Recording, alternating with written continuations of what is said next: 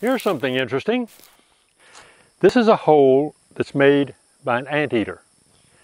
And you can actually, with the camera, the sun is shining in here. You can see the holes that were made in the ground by the ants. And the anteater comes along.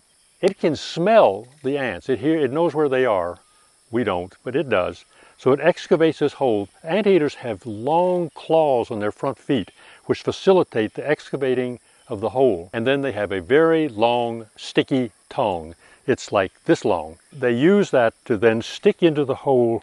The ants stick to the sticky tongue and they pull them into their mouth with the tongue. And that's how they get their ants and where they get the name anteater.